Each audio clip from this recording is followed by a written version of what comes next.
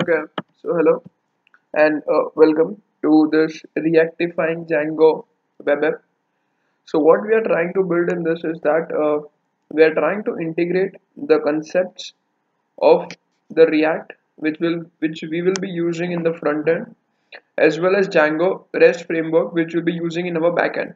So the thing is that we will create a simple movie rater app in which the user will be able to enter the movies, the some of the description, let's say a genre, and the number of stars that he or she wants to give. And we will perform the basic crude operations, that's a create, read, update, and delete. So this is just like a beginner or a head start tutorial in which uh, like you all be get started of integrating React and Django. Now the thing why I thought of integrating both of them was that the amount of power that Django REST framework API has, but due to the lack of the the front end frameworks that Django provides, it's not used for front end. It's used, there are many standalone applications in Django as well, but if we can merge the best of two, as React is in the top two positions with Angular and React, both of them, but they both are used, so like they are selling like hotcakes.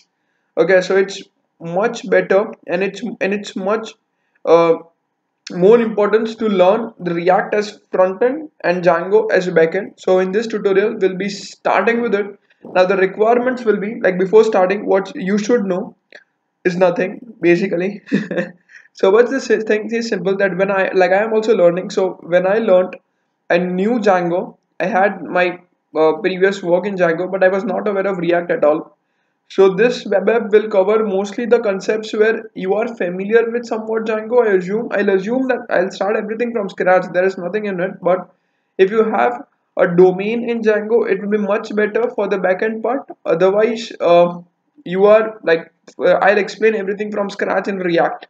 Okay, so that's enough of talk. I'll keep the videos as short as possible. This will be a kind of playlist in which we are starting from scratch, and we will deploy our backend API as well as our front end framework. So it will be a complete web app. So I'll be looking forward to see you in further videos. Bye bye.